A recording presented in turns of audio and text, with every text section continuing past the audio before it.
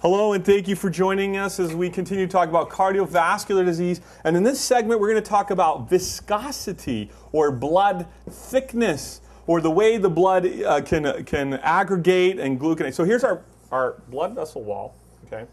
And we have a thickening here in the blood vessel walls we've been talking about. And then we're going to talk about how blood can become, inside the blood vessel walls, if you will, viscous and hard for it to travel. And so it makes it harder as you think of the heart. Here we have our diagram here of the heart, and the heart's pumping. The heart has to pump harder. It has to pump harder and work harder to move the thick blood through. So today's modern world's answer for that is, okay, people take an aspirin.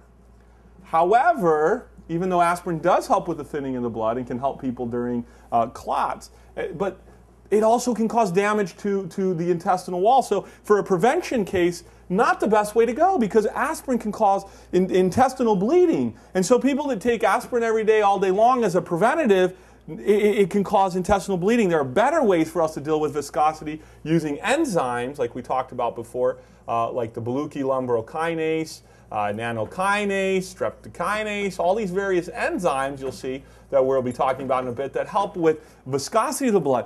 But in addition to viscosity of the blood, each factor can play an important role.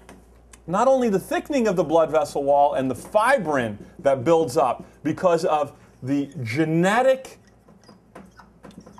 blood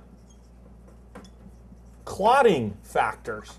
We have so many clotting deficiencies in our blood that are micro-clotting factors that can cause fibrin to be laid out and cause thicker viscosity of blood. So we want to also strip and remove that fibrin, and those enzymes help us to do that, where aspirin does not work at that level, okay?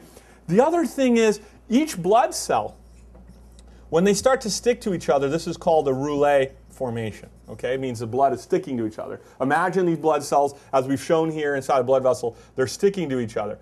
How do we unstick, if you will, the blood and improve it? Well, there's a number of things we do. Obviously, dietary health plays an important role. Hydration plays an important role. Decreasing unhealthy dietary fats, it plays an important role. But also infection plays a critical role as we look at things like mycotoxins, viruses, various bacterial infections like chlamydia. So what we want to do is we want to improve immune function as a part of improving viscosity and blood flow.